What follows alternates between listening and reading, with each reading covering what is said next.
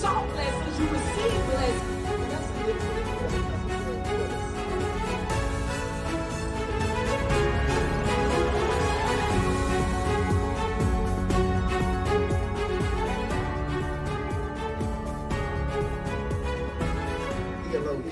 Amen. All right, we're going to get started. I got a lot of notes. Probably won't get through all of them. I'm going to tell you that up front. Yes. All right. So on this week, we are starting a new series titled, I Have Decided. I have decided. I believe that you could have picked a better day to come into this house, because somebody in this house is going to make some decisions before they leave here on the day. Some of us have already made a decision. But before you leave here today, you're going to have to make a decision on the day. So we're talking from this series, I Have Decided. My theme for today is going to be this. My subject for today's teaching is going to be Decisions Dictate Destiny. Decisions dictate destiny. I'm going to read from you from Luke chapter number 1, verses number 5 through 13. And if you hold it right there, I'm going to read also from Luke chapter number 1, 18 through 21. If you jaywalk on down to verse number 45, I'm going to read that as well, okay? All right, let's go. It said, when Herod was king of Judea, there was a Jewish priest named Zechariah. He was a member of the priestly order of Abijah. And his wife Elizabeth was also from the priestly line of Aaron. Zechariah and Elizabeth was righteous in God's eyes, careful to obey all the Lord's commandments and regulations. They had no children because Elizabeth was unable to conceive, and they were both very old. Some translation says barren. You know that word barren simply means that there was no production. Some of us feel like we are in a barren season right now, and there's no production. But that's not the end of the story. So one day Zechariah was serving God in the temple, for his order was on duty that week. Verse number 9, and was the custom of the priest. He was chosen by lot to enter the sanctuary of the Lord and burn incense. While the incense was being burned, a great crowd stood outside praying. Verse number 11, while Zechariah was in the sanctuary, an angel of the Lord appeared to him standing to the right of the incense altar. Verse number 12, Zechariah was shaken and overwhelmed with fear when he saw him. But the angel said, somebody say but. But. The angel said, don't be afraid, Zechariah. God has heard your prayer. I want to tell somebody on today, God has heard your prayer. Your wife Elizabeth will give you a son, and you are to name him John. If we skip down to verse number 18, verse number through 21, it says this. It says that Jesus was showing his disciples they should all eat. Okay. And so one day Jesus told his disciples a story to show them they should always pray and never give up. All right, that ain't where we at. That ain't where we at. You got it? Now let's do this. Let's go down to verse number 45. Verse number 45, it says this. God does everything. He tells Zechariah and Elizabeth all these things was going to happen. And it gets down to verse number 45. You know, they're old. You guys know the story. They was old. They was past childbearing age in the natural.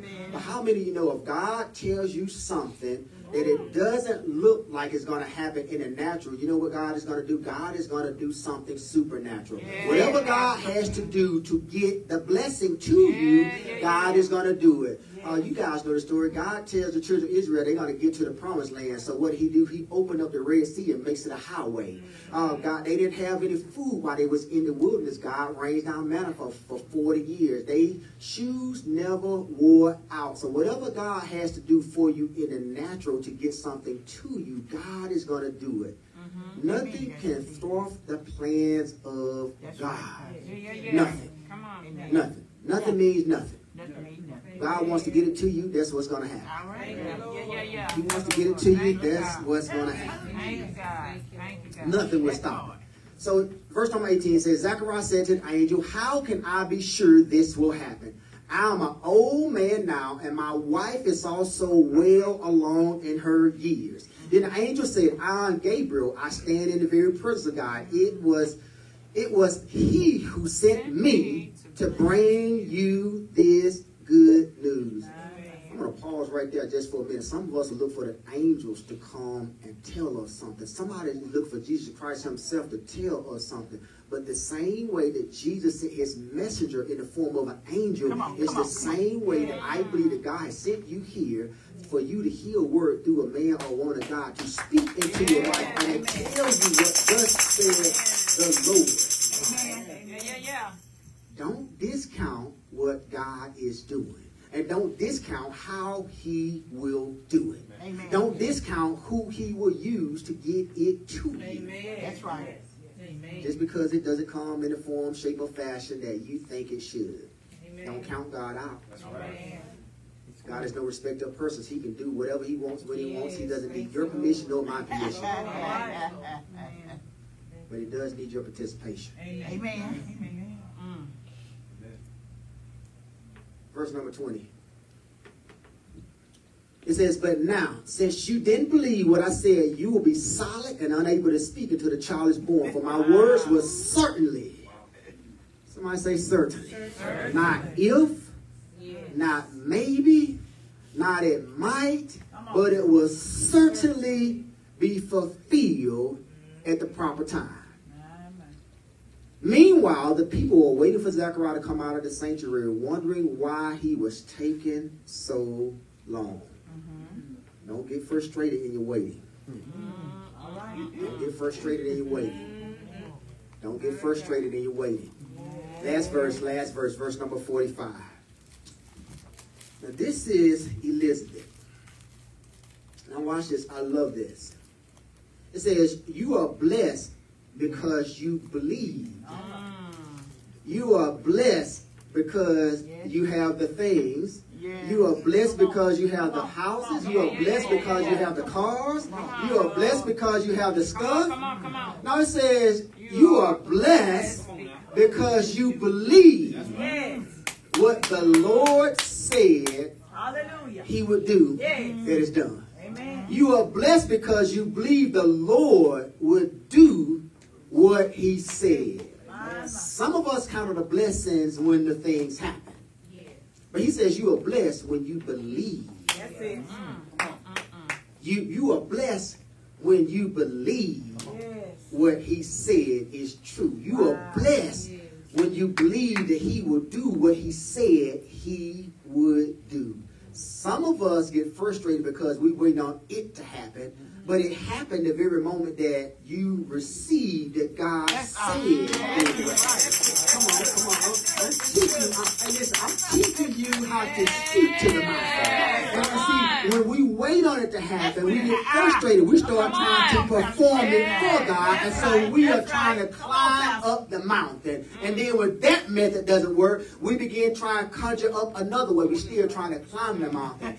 Like, when you believe it, when you believe the thing that God said that he would do, you are already blessed from that. Come on now. I'm trying to teach you how to speak to it. I'm trying to teach you how to speak to it. I got a few minutes. So listen, you guys know as always, I want to start this out with this axiom right here. I want to start this out with this.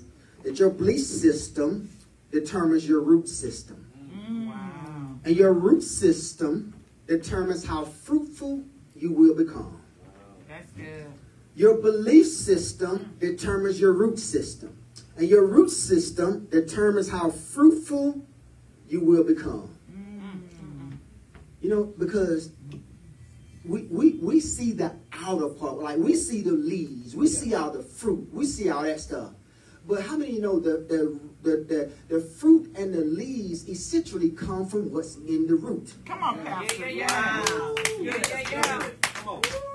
We see all of that stuff. We see the figs. We see that all that stuff. We see all the fruit. We see the leaves growing from all that. But all of that stuff comes from the root.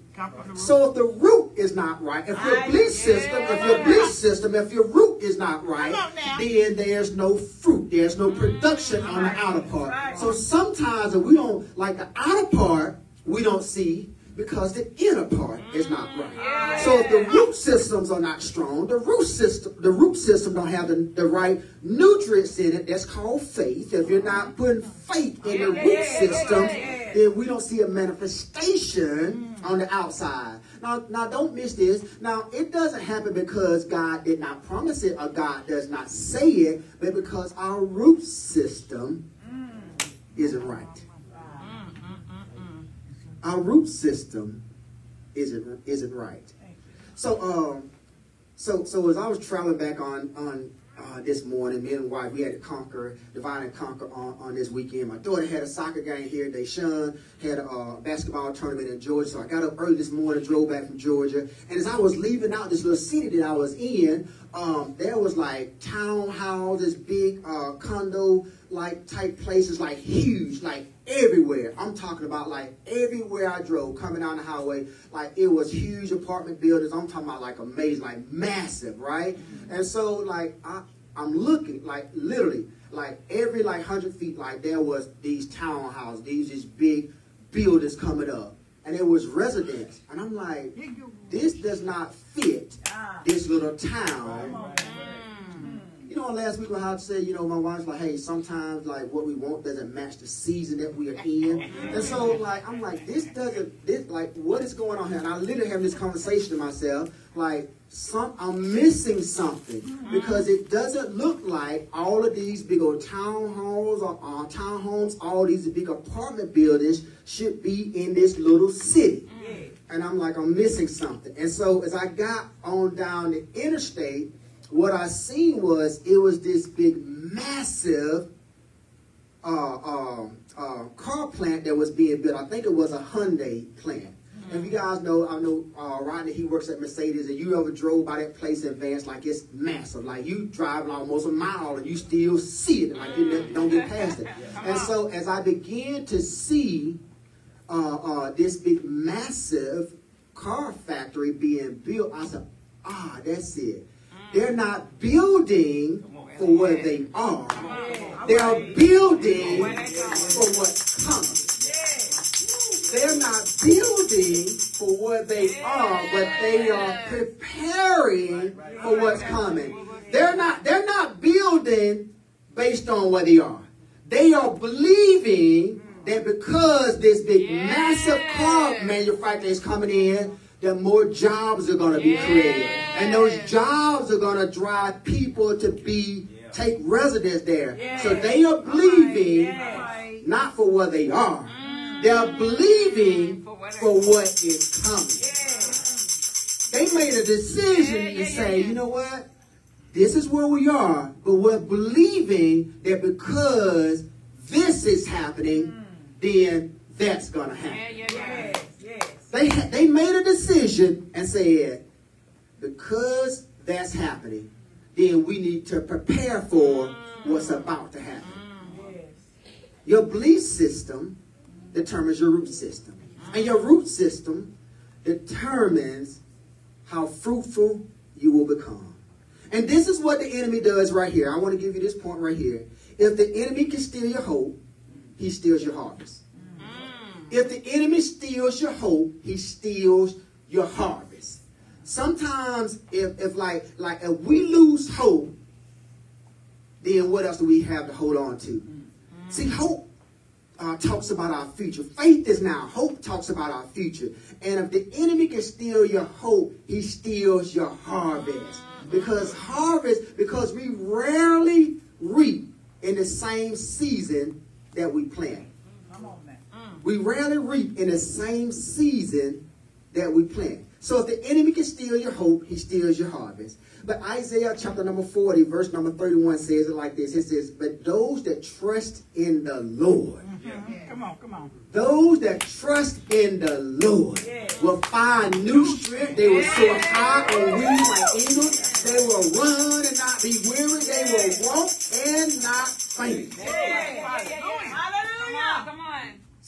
right? Say those that wait on the Lord. When the Bible talks about a waiting on the Lord, it's not talking about just a waiting. It's talking about a trust in the Lord. Waiting, when the Bible tells you to wait, it's not talking about being passive. It's not talking about don't do nothing. But it's talking about while I wait, I will still trust in the Lord. While I wait. While I wait. The second thing I want you to get is this. Things don't end because of what happened. This is good right here. This is one of those truths right here. Things don't end because of what happened. Things end because what's about to happen. Things don't end because of what happened. Things end because of what's about to happen. So watch this. That's why Isaiah 43:19, you guys know it by heart. It says this, for I am about to do something new. It says, see, I have already begun. Do you not see? I will make a pathway through the wilderness. I will create rivers in the dry wasteland. You guys know I taught you this before. What is he talking about? He says, the first time I delivered you through the Red Sea, the next time I'm delivering you through the wilderness. Some of you thought the wilderness was a bad place, but everything that they needed in the wilderness, God supplied it. Just because God doesn't do it the same way he did it last time doesn't mean it's not God. And watch this. I love this right here. So listen to me. So some of you were thinking just because it ended, that meant it was over. The thing ended because God simply was trying to do something new. Yes. I'm going to speak to somebody right now. You thought things was just happening. You thought that just happened. You thought that things were just happening. No. It's the new thing that God is doing. You thought it ended because this and this and that. No. It's the new thing that's happening. I'm going to say it again. Somebody need to get it because somebody just came out of a bad situation. Somebody is coming out of a struggling situation right now. And you thought it was you. You thought that situation had control over you, but God is orchestrating that thing right now because that is the new. That is the new that he is talking about in Isaiah 43:19. You thought it was bad. You thought it was over. You thought that, man, just because it didn't happen the way that I thought it was going to happen, in my mind, I had the extra strategy right here. But God said, no, that's the new that I'm talking about for you.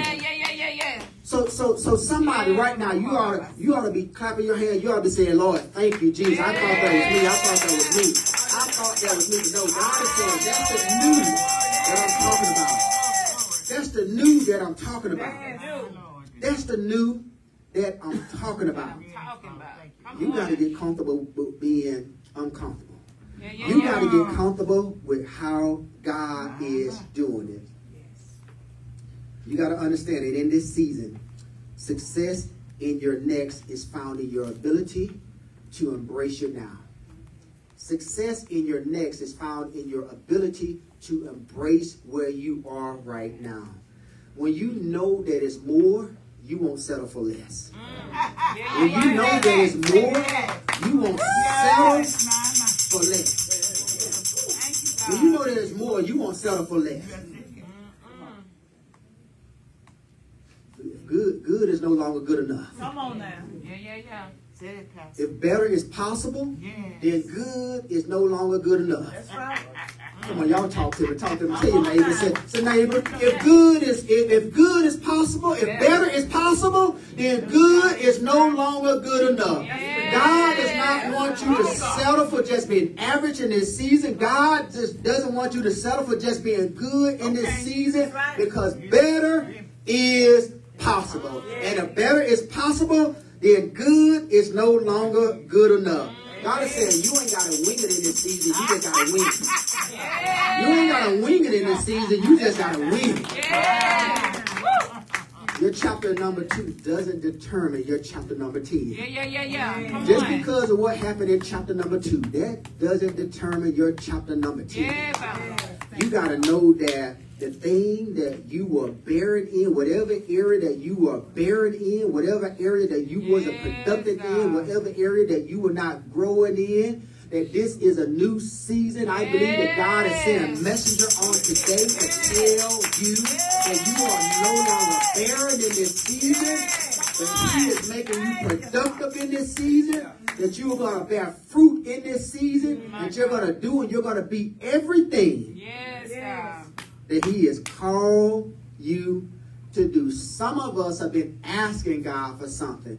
And I believe that whatever you have been asking God for, whatever you are asking God for, you got to begin to prepare for it. Because He said in the Word, whatever you ask in my name, whatever you ask in my name, He says, then my Father will do it for you. Whatever you ask in my name, He will do it. Not in your name. Whatever you ask in my name, He says, I will do it. I love John chapter number 14, verse number 13. He says, whatever you ask the Father in my name is going to be done for you. If you look down at John chapter number 14, verse number 14, He says again, whatever you ask in my name is going to be done. If you turn over to John chapter number 15, verse number 16, He says, whatever you ask the Father in my name is going to be done for you. If you turn over to John chapter number 16, verse number 23, verse 24, He says, whatever you ask the Father in my name, He says, it shall be done for you. I don't know what you are asking God, but the next time you ask God for something, tell me what are you going to do. I'm going to ask in the Father's name. Stop asking in your name. The next time you ask God for it, He says, ask in my name. And God is going to do it for you. Whatever you ask in my name. He says, whatever you ask in my name. Whatever you ask for in my name, says He will do it for you. We got to understand in this season that God deals with us, or He engages with everybody in the earth through covenant. Somebody say covenant. Covenant is a promise between two or more parties to perform certain actions. A covenant is a promise between two or more parties to perform certain actions. You know, like we have the marriage covenant. In that marriage covenant, we make vows to say, hey, based off this, then this is what's happening. There's two types of covenant that the Bible talks about. There's a conditional covenant, and they are unconditional covenant. A conditional covenant is this: when you rely on at least one party upholding certain conditions, whereas is when a conditional is when one party says, hey, I'm going to do this. An unconditional covenant is this. Unconditional covenant involves no stipulations of any kind for the fulfillment of the agreement. God has made us throughout Scripture some conditional covenants, meaning that if you do this, then I'll do this.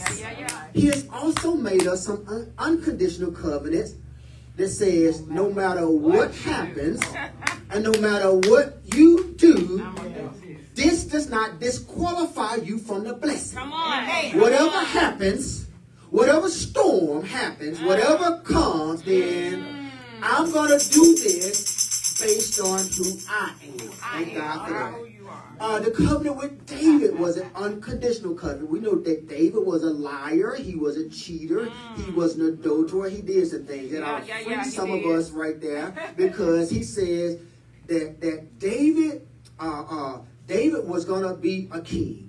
And just because what David did not disqualify David from the promise.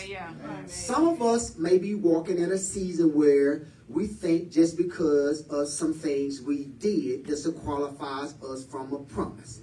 Now, God doesn't take away the consequence of our actions, but are based on His behalf.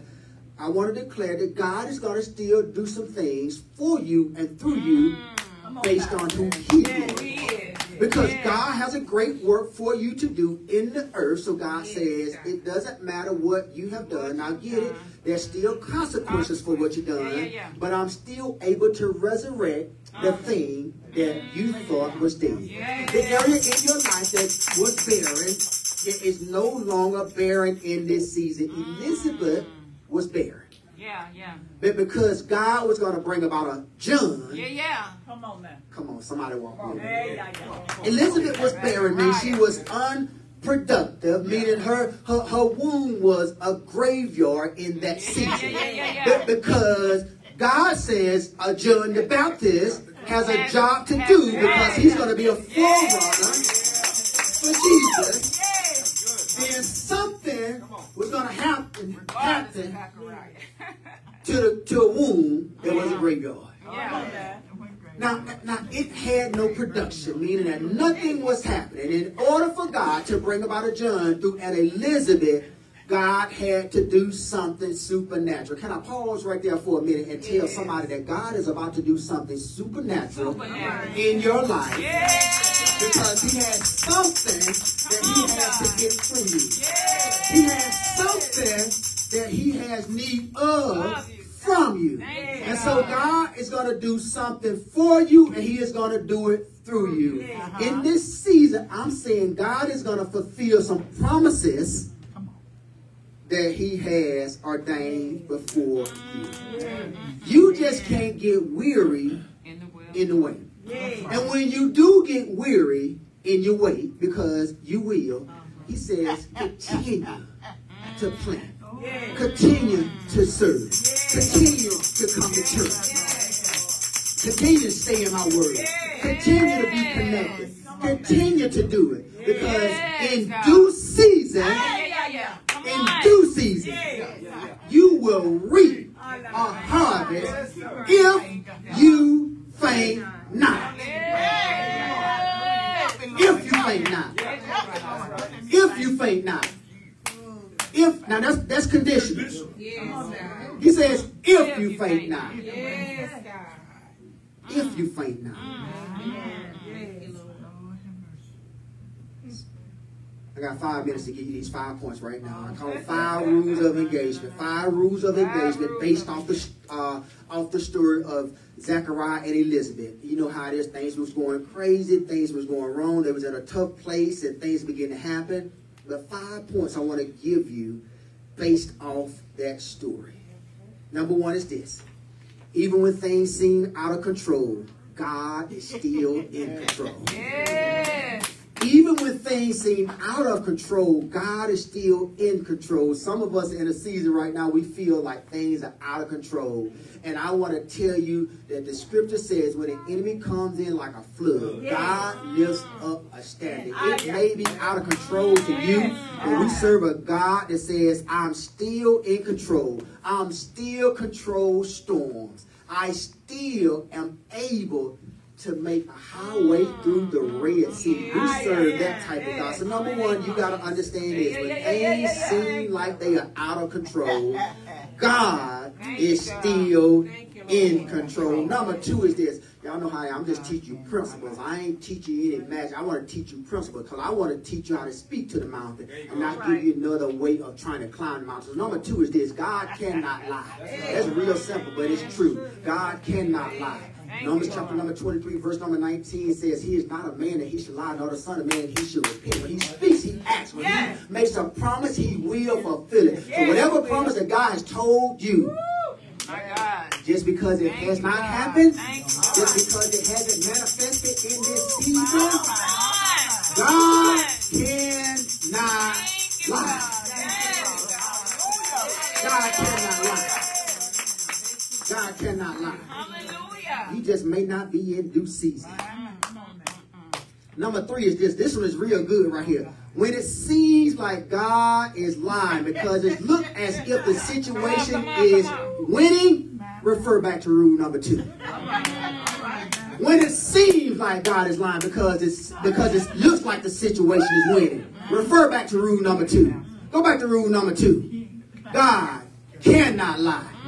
So if God makes you a promise And it may seem like the situation is winning. It may seem like the storm is overtaking you. It may seem like the storm and the waves are overtaking you. And it may seem like you are not in your winning season. It may seem like the situation is much bigger than you. It's overtaking you. You got to tell yourself, I need to look back at rule number 2. God cannot lie. If God said it, he's going to perform it. God said it, he's going to perform it. Now I got to get real close to you on rule number 4. On rule number 4, I got to get real close to you right here. You got to trust in God's principles and not only in his grace. Sometimes we just say, we start to do stuff and be like, God, I need your grace right now. But sometimes you only don't need God's grace, but you need God's principles. Because God's principles are the thing that's going to bring it to you. Grace is for salvation. That's why in Ephesians chapter number 2, verse number 8, it says you were saved by grace. We can't add grace to everything and think God is going to give us a get out of jail free card. Sometimes you got to add principles, and principles say this. You got to add principles to it. You got to add principles to some things. You got to put some principles to it. You can't just put everything on God. Yes, we do need grace. That's why he tells Paul, he says, my grace is sufficient for you. Meaning that my grace is going to sustain you through it. But you still got to add some principles to it. What is that? He says, you got to trust in the Lord with all your heart and lean not into your understanding. You got to trust in the Lord with all your heart. And lean not into your own understanding, because sometimes God will tell us to do things and it may sound crazy. It may sound crazy, but if you just apply some principles to it, then God is going to see you through it. You got to add some principles to it. Because here's what principles do. Principles are moral. It's a moral rule that a Christian applies to anything, and that rule is going to govern how you behave in that thing. Yes. Principles govern how you behave in situations. Number 5 is this, because we got to get up out of here. Number 5 is this. You got to trust in God's timing beyond the trials. You got to trust in his timing beyond the trials. Where do I get that from? It says because Zechariah and Elizabeth, according to time, they were too old. According to time, nothing was happening. He couldn't make it happen, and she couldn't make it happen even according to time. According to time. According to time. But God doesn't do things, watch this, God doesn't do things according to time.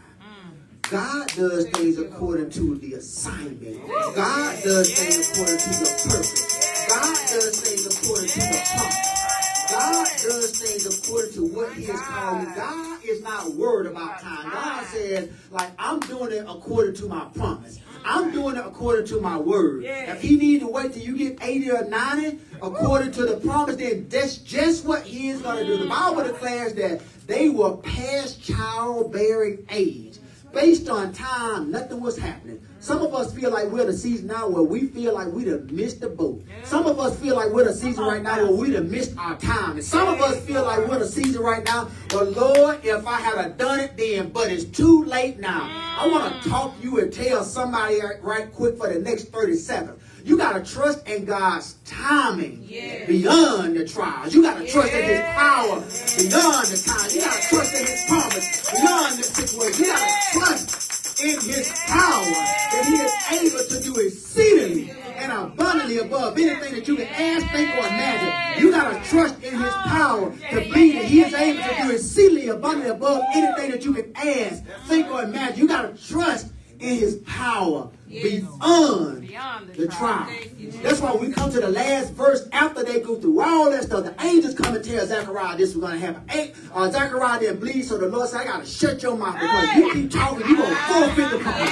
Sometimes we just got to shut up because if we keep talking, we're going to forfeit the promise. We're going to take ourselves out of what God has told us to do. So they go all the way down to 44 verses, and they get to the 45th fourth verse, the last verse in chapter number 45, it says this. It says Elizabeth was blessed because she believed beyond the trial. She believed that the Lord would do what he said. Will have anybody here on the day that says, Lord, I understand where I am. I'm in a barren season, but I'm blessed because of what you said, that you're going to do everything that you said that you would do. If you believe that, come on, stand on your feet and give God a great big shout. Great big hallelujah. Thank you, Lord God. Thank you, Lord. Thank you, Lord. Thank you, Lord. Bless your name, God. Guys, we get ready to close. I want to tell you this. I wrote down this note. Times of crisis stretch us. But remember, true learning, watch this, true learning begins at the edge of your comfort zone. Embrace the tension and ask God, what do you want me to learn from this crisis? Not why. Why this crisis happening? And you got to be comfortable with whatever. Somebody say whatever. Whatever God tells you. Because sometimes, watch this, sometimes God doesn't give us the answer. The same way he didn't give Paul the apostle the answer. Paul says, I prayed 3 times. God didn't even answer Paul's request, but God says, but I will do this. I will give you the grace to get through it. I will give you the grace to get through it. You just got to practice the principle.